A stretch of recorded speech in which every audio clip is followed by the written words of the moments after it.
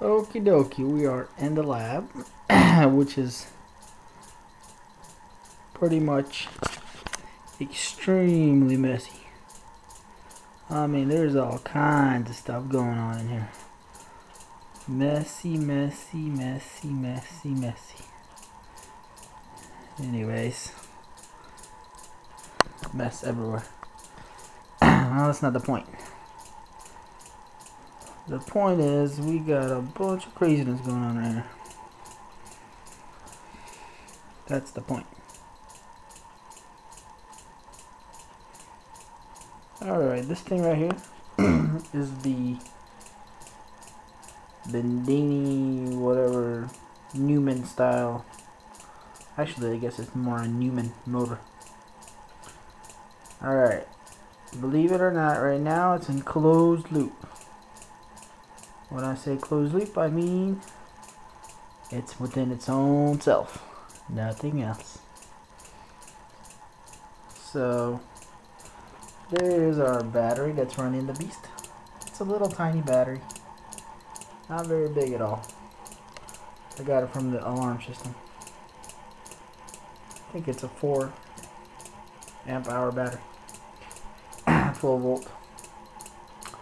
Anyways, that battery is also running 2 relays, that one and that one, which take about 100 milliamps each. And then it's running this thing,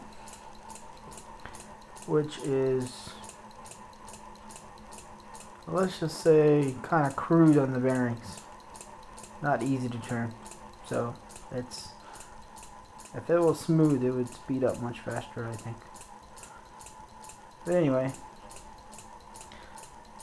it's been in this closed loop for a couple hours now.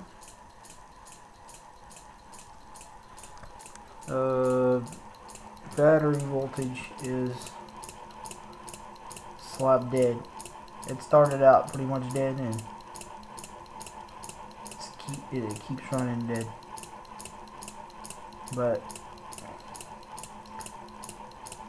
as you can see, it's not going much past 8.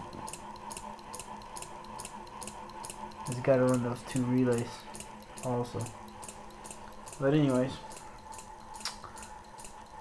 the kickback, which is the back EMF, I guess, it's going into that rectifier, which from the rectifier goes into these capacitors, and then from these capacitors goes to the relay switches, which this is the reed switch that switches them. So whenever the motor is off, these come on, which short it out to the battery.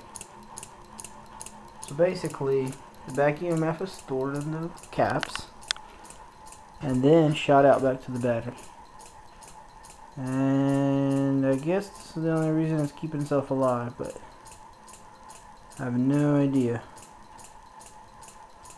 And the amp meter is not connected right now, but it was drawing somewhere from 200 to 300 milliamps running this thing right now in closed loop.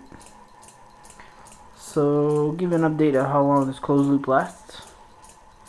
Bet it's been going on for a couple hours now, maybe a little more actually.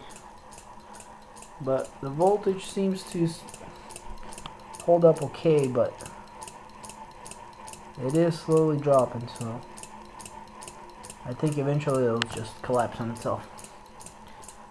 But we'll see. Oh yeah, and the RPM is not, as you can see, it's not very fast. I'm going to test it here.